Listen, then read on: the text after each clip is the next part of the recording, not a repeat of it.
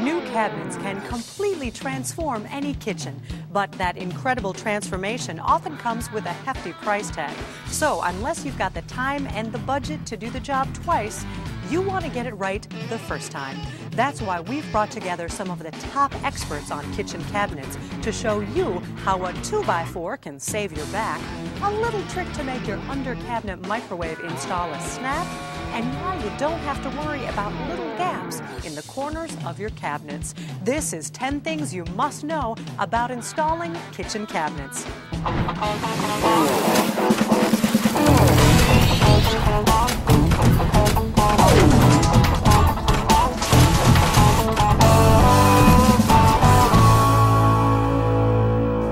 Hi, I'm Amy Matthews, and welcome to 10 Things You Must Know. Before you get started installing new kitchen cabinets, you have to get rid of the old ones. Our experts tell you how to overcome this obstacle with a minimal amount of damage in our 10th thing you must know. Don't take off the wall with your old cabinets. Before you move any of the old cabinets, I think one of the first things you should do is shut off the plumbing and make sure that your valves work, so you can shut off the plumbing under the sink, so that once you remove the cabinet, if you run into difficulties, any damage will be minimal. The last thing you want to do is flood the kitchen. Typically, most of the cabinets that you would remove from the old structure are fixed by screws, and in some cases nails, but usually screws. But screws may not be the only thing holding the cabinets to the wall. There's often a bead of caulk on the edge of the cabinets that could damage the wall. When you're removing your cabinets, you'll try and find all the caulk areas, so you'll score that with a knife, with a utility knife. If you've got some tile and some grout, try and scrape that grout away to try and loosen up. Take care of your walls as much as possible, but there is a limit. Sometimes it's easier to repair a little damage than do the painstaking preparation that would preserve your walls. Sometimes it pays to damage the wall a little bit, because you may spend 4 hours disassembling something that you damage the wall. Maybe it would have taken an hour to take apart, and then maybe another 2 hours to repair. You still gain an hour. And don't rush into taking off your old cabinets. Before you disassemble your old kitchen, it's best to probably allow 10 weeks for the order of cabinets. Even stock cabinets usually have an 8 to 10 week lead time. So before you rip your old kitchen out and end up washing your dishes in your bathroom sink, plan everything accordingly, and I usually wait until the cabinets are almost on the job site or the week before they're delivered before I start to prepare the kitchen to remove the old kitchen. Kitchen cabinets come in a number of pieces with no instructions telling where you should start. If you start in the wrong place, you could create hours of extra work for yourself. Find out what comes first in our 9th thing. Order yourself an efficient install. Kitchen installers work differently. Some people like to hang the wall cabinets first, and some people like to hang the base cabinets. There are advantages to each of them. Well, that's always a bit of a back and forth if you should install the upper cabinets or lower cabinets first, but it's a lot more difficult to install the upper cabinets once you have the lower cabinets installed, because basically they get in your way. You'll have to do a fair amount of adjusting to the upper cabinet, and if your lower cabinets are already installed, you're going to be fighting them through the entire process. It's best for the beginner to get a friend to help and install the upper cabinet first. But should you start installing the cabinets on the end or in the middle? If you have a 90 degree or an L or a peninsula, I would always start from the corner cabinet and work my way out from there. If you start at one end of the kitchen, what you'll find is you may box yourself in. The cabinet that sits in the corner, you can work out from both sides on that, and that's really the starting point. The problem is with a corner, if something's out of plumb and you don't work from the corner, you could wind up with your cabinet not fitting. So it's always good to start in the corner. Once you have your first cabinet up, it normally runs pretty smoothly. Getting off on the right foot is paramount. It'll make the rest of your install go much smoother. Your cabinets will arrive at your home completely assembled, and it may seem counterproductive to take them apart, but our experts tell us why it's necessary in the 8th thing. Strip them down before you put them up. When your cabinets arrive, quite normally they'll arrive with the drawers, with the doors, installed. Prior to cabinet installation, the one thing I like to do is remove all of the drawers and all of the doors from the upper cabinets. But if you attempt to install kitchen wall cabinets with the doors still on, you do need the doors open because you need to fix in the back of the wall cabinets. And generally, as the cabinet's placed up in the air, when the doors are open, you find the doors flap backwards and forwards and usually end up hitting one of the installers in the head. If you take the doors off the cabinet and take these shelves out, it makes it lighter, a little easier to handle. You can clamp it together and keep it nice and flush. It's always advisable to possibly take off the doors, but mark everything first. You know, put a piece of tape on this cabinet, call it cabinet A, call it door A, call it A1 or A2 if it's a pair of doors. Drawers as well. Always put your drawer back in the drawer that you took it out from, because it's amazing. You know, you take a drawer out from one cabinet, and you try to put it back into another cabinet of the same size. All of a sudden, maybe your drawer front's sitting out askew, and you're like, you know, what happened here? But they're set when they come from the factory, or they should be anyhow. So just make sure you mark and identify everything prior to taking it off. And if you missed anything else, log on to DIYnetwork.com for a complete list of the 10 things, as well as more great tips from our experts. Stick around, because when 10 Things returns, we'll show you how a small piece of wood can save you a trip to the chiropractor.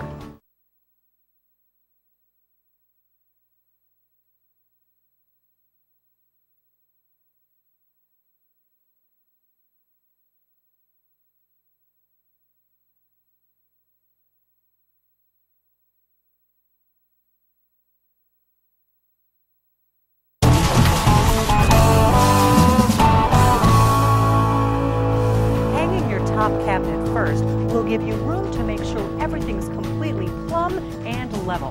However, without the bottom cabinet, you've got nothing to set your top cabinet on. There's an easy solution to this problem, and it's our 7th thing you must know. Use a cleat and save your back.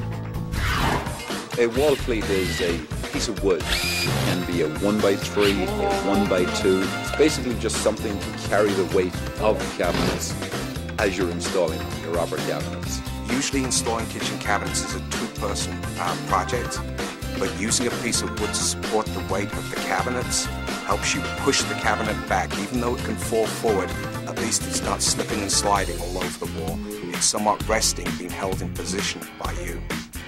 If you have a friend who's going to help you, then you may not need it. But even if you do have a friend, put the cleat on the wall and then sit your cabinet on the cleat. Pre-drill your holes where you want to, the cabinet in, and screw it in. Then you can take the cleat off. In addition to helping you hold the cabinet against the wall, the cleat has another benefit. It gives you a very good head start on leveling your cabinet. You should definitely use a cleat. It's your cheap handyman helper. After you get the cabinet on the wall, you can't just put the screws in wherever you feel like putting them. The cabinets are going to be holding a lot of stuff, so it's important you screw them into something solid. Learn the importance of a firm bond in our 6th thing. Nail the studs every time.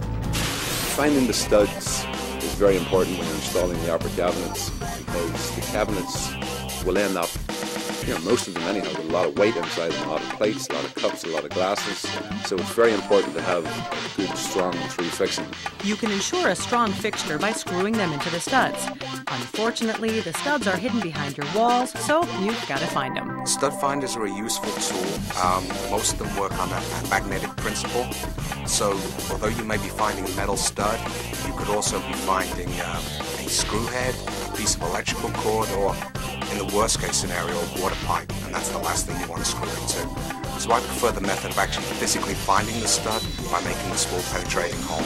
You will not see the nail hole and go right across the line and mark them all out. That's the first thing I normally do. Using a nail is quite commonly the easiest way to do it, especially if it's behind the cabinets. Remember, you're using a small finish nail. No one's ever going to see the nail hole anyhow, and by banging that nail in, boom, you hit that stud on center. Usually they're every 16 inches on second. So once you find one, chances are you'll find the other one easily. Take an extra few minutes and mark your studs out. You don't want to be drilling new holes when you're trying to hold the cabinet, and you definitely don't want your cabinet falling off the wall. If you think you can put in new cabinets and then buy your appliances, you're sadly mistaken. Cabinets need to be customized to their surroundings, And our experts tell you why in the fifth thing. Plan your cabinets around your kitchen. And before you go ordering your new cabinets, definitely identify if it's an existing kitchen, where your plumbing is for your sink, where your gas is for your stove, where your electrical outlets are for your stove, for your refrigerator, for your microwave, any other exhaust fan you may have above your stove. All these things become very important to have in place prior to the installation of the new cabinets. And if you're completely renovating your kitchen, the planning stages become even more important. When you're actually installing a kitchen, one of the most important things to do is to choose your appliances along with the kitchen. Most kitchen manufacturers or suppliers will need your appliance information when you place an order. Most kitchen appliances come with what we call a cut sheet, which gives you all of the dimensions for the openings that you need to leave in the cabinetry for the appliances. And most of these cut sheets do show you actually where the electrical outlet should be, where the gas outlet should be. And just take a stove for instance, it'll actually show you, like 26 inches off the floor, 4.5 inches in from the edge of the cabinet. That's where your gas should be coming out from your wall. You have to have a game plan of where you're going to start in the direction. Anything you do, whether it's tiling, cabinets, or floor. The most important thing to plan, having a friend come over to help. Depending on the size, you can hang a cabinet by yourself. Are you better off having someone help you? I would say yes. You'll get done quicker. You'll still be sane when you finish. If you try to do it by yourself, you may get upset with yourself. You may give up sooner than you should. So line up a friend and work out the details before you get started. It's a game plan. It's a direction where you're going to start, and you're in charge of mapping that out yourself. And if you missed anything, just log on to DIYnetwork.com for a complete list of the 10 things and check out additional tips from our experts. When 10 Things returns, we'll show you a trick to make sure your under-cabinet microwave installs properly. You absolutely can't miss this when 10 Things returns.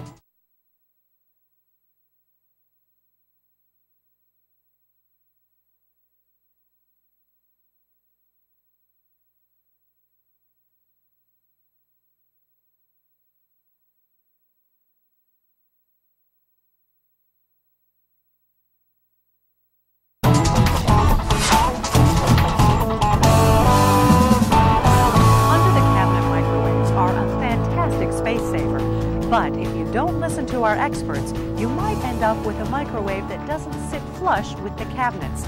Get it right the first time around with our fourth thing you must know. Get on top of your microwave installation. If you're installing a microwave, a little trick to know is it's always much better to put the receptacle actually in the cabinet above the microwave. So when you're fitting your microwave, you're not trying to plug it in, push it back to the location where it's supposed to be. You can't actually push it back because the plug itself is going to hold it out from the wall. And that will cause the microwave to protrude from your cabinets. Make sure you have a contractor install the outlet in the cabinet above the microwave. So when you're installing your upper cabinet, make a cutout in the rear of the cabinet in order to make sure the plug or receptacle comes through the rear of the cabinet when you install it. When you're installing the bottom cabinets, you obviously want them plumb and level. But your floor doesn't always want to cooperate. Find out how to keep everything straight in our third thing. Start high and stay level. The first thing I do is put a benchmark. A benchmark is a horizontal line that travels around the perimeter of your kitchen. It could be at any given height, but it's basically a level line which you can measure from and to for your base cabinets and your wall cabinets. So now you can establish where your level actually is, and you must begin at your high point. Measure down from your benchmark to determine the high point in the floor. That's the spot you'll begin leveling from. Using the benchmark is a must because even if your floor looks level, it probably isn't. If you attempt to level kitchen cabinets, whether they're wall or base cabinets, from either the ceiling or the floor, you'll run into trouble.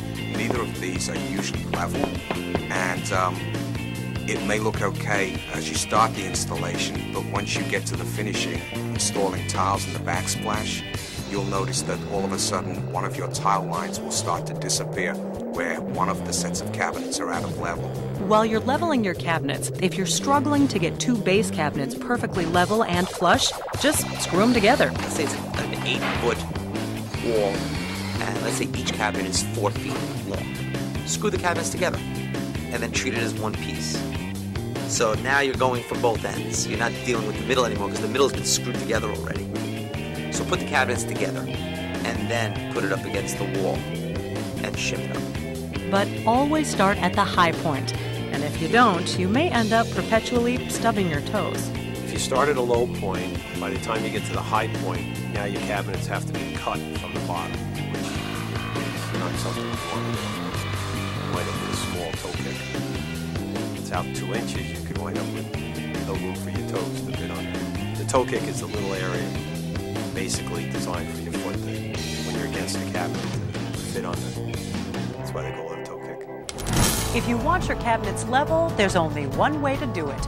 Find out how in our second thing. Nothing equals the forgiveness of shims. Well, shims are something that you should make sure you purchase prior to installing your cabinets. Shims are used again to keep the cabinets in one straight line, especially if you have a bow in the wall, so that the fronts of the cabinets are all even. And shims are basically, cedar is a quite common form of a shim. Think of a cedar shake that you might see on a home. That's basically what a shim is. Shims go from 0 thickness to about 3/8 of an inch. But what do you do if you need more than 3/8 of an inch? If you know prior to installing your shims if you need more than 3/8 of an inch, well then simply grab 2 shims and slip 2 shims in together. Shims are inexpensive and absolutely necessary for any cabinet installation. And they're not a bad thing to have lying around the house. If you missed anything, make sure to log on to DIYnetwork.com for a complete list of the 10 things you must know. When 10 Things returns, our experts will show you how to make the little gaps next to your walls and between the cabinets disappear.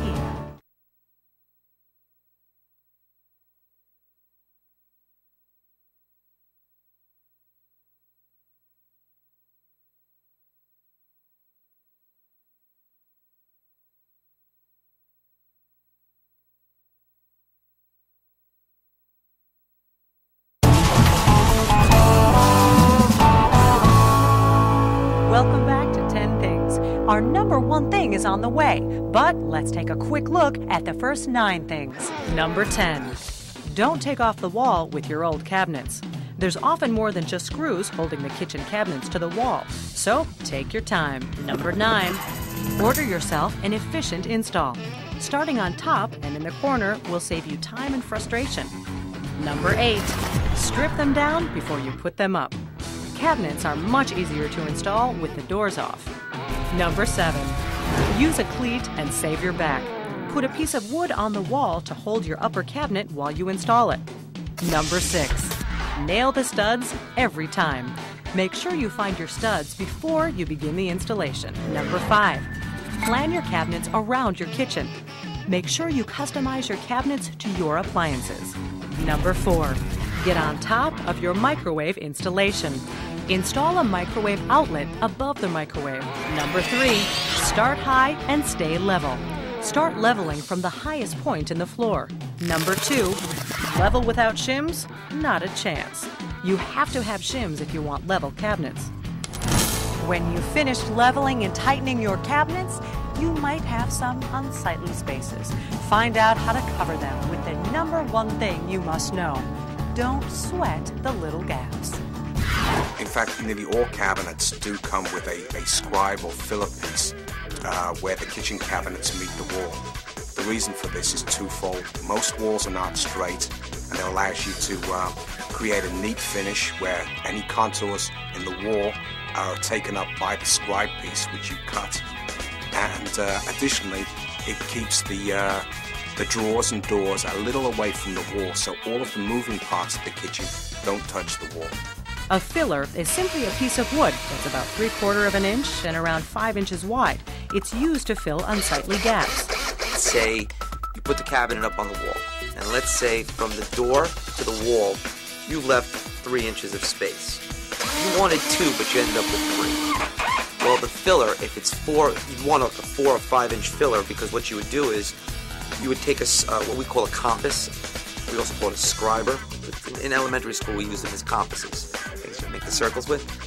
You take the distance and you follow the wall the way it's going, and you draw a line on the pencil, on the piece of wood, and then you score it and cut it. Normally, we'll either use a block plane it down, or a belt sander. And we'll test it and put it against the wall to see how close we are. And we'll do it once or twice if needed. If it's plumb, then we'll screw the next cabinet to it. And now it fits right into the spot, and it fills the void between the door and the wall, or the side of the cabinet and the wall. Always get the filler bigger than it actually is needed, so you can cut and follow where the wall is going. You've got it. The 10 most important things to know about installing kitchen cabinets, straight from the experts. You can now install your kitchen cabinets with confidence. Join us next time for 10 things you must know.